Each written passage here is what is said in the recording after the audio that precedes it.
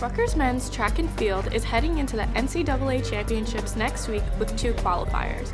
Izaiah Brown and Jermaine Griffith are preparing to compete, and I got a chance to talk with them before they head out.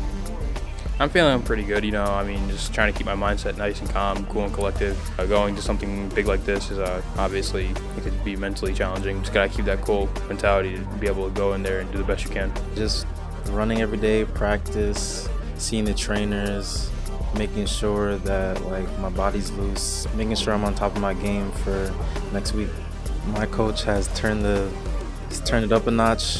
As soon as we made it to nationals, dropped all the times in practice. Everything's just gotten a lot faster and the expectations rose. They're just very knowledgeable of how we are feeling and want to definitely pay attention to how the legs feel.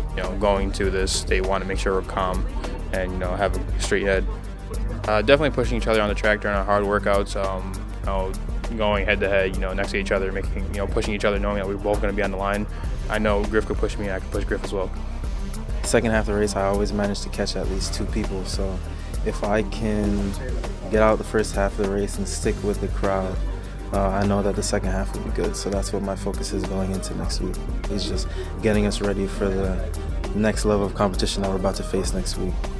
Both Jermaine Griffith and Izaiah Brown will compete in the 400-meter next weekend in College Station, Texas.